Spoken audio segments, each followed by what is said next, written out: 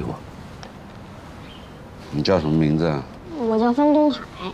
今年多大？10岁。10岁，上5年级了。4年级。那你今天怎么不上课啊？今天周末，谁上课呀？我有个儿子啊，跟你差不多大，不管是周末还是寒暑假，他妈就给他安排上法语课、英语课、跆拳道、钢琴。小哥哥真可怜。你怎么跑到医院里了？玩风筝了？我爷爷在住院，我就放学来陪他。你爸妈怎么不陪啊？我爸妈他们去外地挣钱了，我爷爷说他们掉钱眼里了。掉钱眼？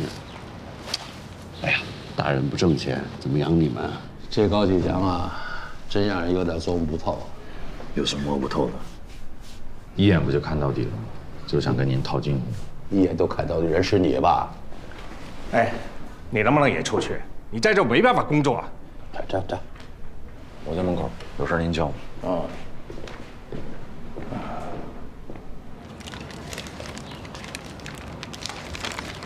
你真能吃2个啊！我跟你说啊，叔叔小时候啊，特别爱吃有一种面叫猪手面。我的爸爸啊，给我们买一碗猪手面，猪手呢就给我的妹妹吃，我的弟弟呢吃面条，我只能喝汤。所以啊，我长大了以后我就吃猪手面。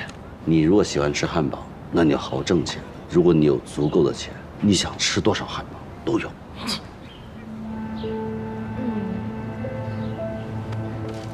你给一个小朋友讲这些乱七八糟的做什么呢？我跟他聊，人要奋斗，要努力。这不叫奋斗和努力，你就要激发别人的贪欲。有了贪欲，就控制不住自己，控制不住自己，很有可能就犯罪。他是小孩子，不要这样对他。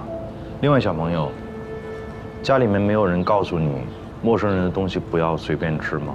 你知道这东西里面有什么？我就烦你这种人，你成天跟孩子讲什么大道理啊？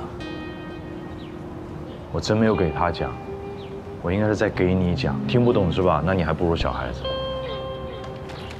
来，小海，叔问你啊，这里呢有1个汉堡，这里是一堆汉堡，吃不完的，你选哪个？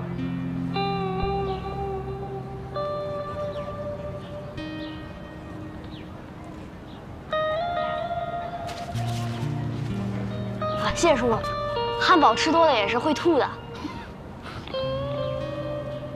谢谢叔叔，叔叔再见。